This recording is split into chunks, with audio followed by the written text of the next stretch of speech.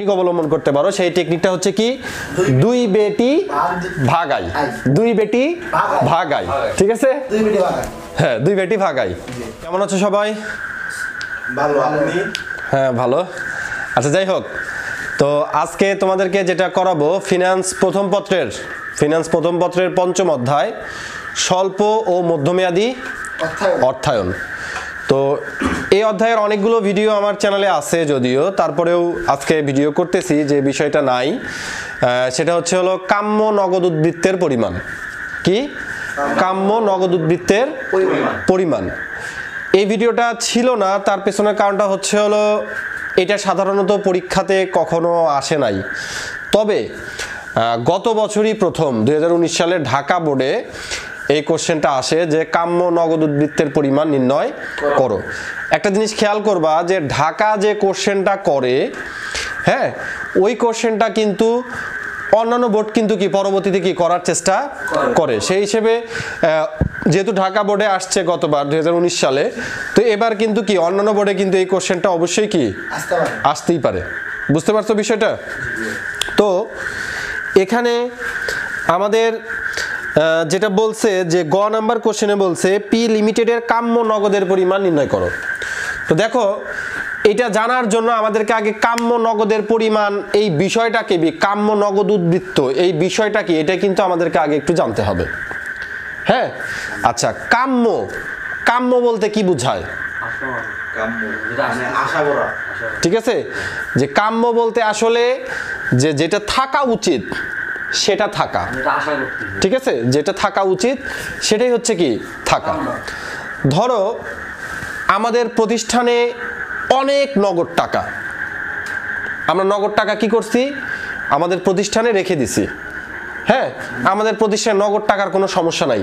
মনে করো যে একদম ইয়াতে ট্রাঙ্কে কি করে দিছি, নগদ টাকা রেখে দিছি। আমরা কি করতেছি না, ব্যাংকে জমা রাখতেছি না বা কোথাও বিনিয়োগ করতেছি না, কোনো কিছুই করতেছি না।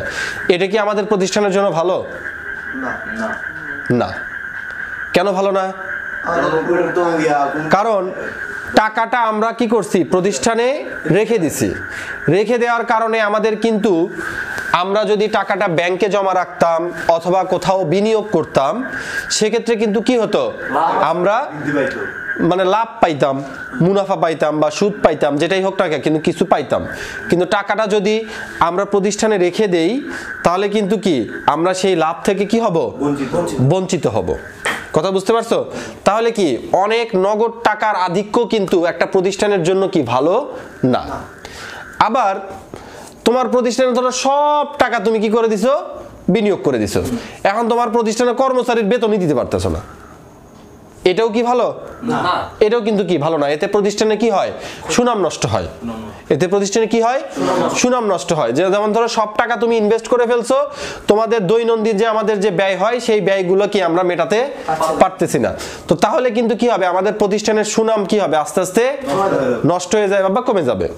তো দেখো, নগদ টাকার ব্যালেন্স অরিজিনালি আমাদের প্রতিষ্ঠানে কত টাকা রাখা উচিত, নগদ টাকার ব্যালেন্স, অর্থাৎ ধরো সবসময় 10 লাখ টাকা রাখা উচিত, নাকি 1 লাখ টাকা রাখা উচিত, না 5 লাখ টাকা রাখা উচিত, সেটা তো আমাদেরকে জানতে হবে। সেটা নির্ণয় করাটাই হচ্ছে কি আমরা আজকে শিখব। কথা কি বুঝতে পারছো? তো প্রথমেই সবাই সূত্রটা লিখে ফেলো যে নগদ উদ্বৃত্ত, কাম্য নগদের উদ্বৃত্ত মানে এটার ইংরেজি হচ্ছিল optimum cash balance. Optimum cash balance, optimum শব্দের অর্থ হচ্ছিল কি কাম্য। কথা কি বুঝতে পারছো? তো এটাকে লেখা হয় কিউ দ্বারা। কি দ্বারা? কিউ দ্বারা। কিউ এর চেহারা যদিও ভালো হলো না, তো লিখবা Q equal root over 2BT। কি লিখবা? Root over 2BT। সাইড হচ্ছে কি, নিচে ডিভাইডেড কি আই। সূত্রটা মুখস্থ করার জন্য আমি দেখো একটা সুন্দর ছন্দ বানাইছি, দুই বেটি। কি? দুই বেটি ভাগ আই, দুই বেটি ভাগ আই। তাহলে অনেকেরই আমাদের সূত্র মুখস্থ থাকে না। তাহলে 2 বেটি মনে রাখার চেয়ে কিন্তু বিটি মনে রাখার চেয়ে কিন্তু 2 বেটি মনে রাখা কিন্তু কি বেশি সহজ। কারণ 2 বেটি শব্দটার সাথে কি আমরা পরিচিত। দুই বেটি ভাগ আই, মনে থাকবে? দুই বেটি ভাগ আই। দুই বেটি কি বলতে কি বোঝায়? মহিলা। দুই বেটি ভাগ আই। তো তোমরা এটা কি মনে রাখবা? 2BT divided I. তাহলে এটা কি কিউ, অর্থাৎ কি কাম্য নগদ উদ্বৃত্তের পরিমাণ নির্ণয় করার জন্য কি এটার প্রয়োজন। কথা কি বুঝতে পারছি? কিউতে কি কাম্য নগদ পরিমাণ বা কাম্য নগদ উদ্বৃত্ত, বিতে হচ্ছে কি লেনদেন ব্যয়, লেনদেন ব্যয়, টিতে কি মোট নগদ লেনদেন, অর্থাৎ বছরে আমরা কত টাকা নগদ লেনদেন করি। টিতে কি যে বছরে আমরা কত টাকা নগদ লেনদেন করি। আর আইতে কি সুদের হার। বিতে কি লেনদেন ব্যয়, মানে প্রত্যেকটা লেনদেন করতে আমাদের কত টাকা ব্যয় হয়। ওকে, তো সবাই বের করে ফেলবা Dhaka board 2019, Dhaka board 2019-এর 4 number কোশ্চেনের উত্তর। তা এখন আমি তোমাদেরকে সমাধান করে দেখাবো। এখানে বলছে পি লিমিটেড এর বার্ষিক নগদের প্রয়োজন 4,80,000 টাকা। ঠিক আছে, তাদের বার্ষিক কত টাকা প্রয়োজন? 4,80,000 টাকা প্রয়োজন। তো এটা বলো তো বি টি নাকি আই? টি। টিতে কি বোঝাচ্ছে? টোটাল ট্রানজ্যাকশন, অর্থাৎ বছরে কত টাকা কি লেনদেন হয়। বছরে আমরা কত টাকা লেনদেন করি? 4,80,000 টাকা। তারপরে বলছে কোম্পানি সমপরিমাণ মূল্যের বিক্রয়যোগ্য সিকিউরিটি সংরক্ষণ করে। বলছে সিকিউরিটি থেকে প্রয়োজনীয় আয়ের হার 12% এবং এসব স্বল্পমেয়াদী সিকিউরিটি নগদে রূপান্তরের জন্য প্রতি লেনদেনে ব্যয় হচ্ছে কত? 150। বলো তো এটা কি টি নাকি বি? বি। লেনদেন ব্যয় কত? 150। তারপরে বলছে অন্যদিকে কিউ, আমরা যেহেতু লেনদেন ব্যয় নির্ণয় করব, কাম্য নগদ উদ্বৃত্তের পরিমাণ নির্ণয় করব, তাহলে আমাদের কিউতে তো যাওয়ার প্রয়োজন নাই, আমাদের কি পি পর্যন্ত করলেই হচ্ছে। তাহলে সাইডে লিখবা যে এখানে বি সমান কত? লেনদেন ব্যয় কত? 150। টি সমান 4,80,000। আর সুদের হার কত পার্সেন্ট আছে? 12%। আই সমান 12% বা 0.12। আর কিউ সমান হোয়াট। ওকে, তো এখন আমরা মানটা বসাই দিব।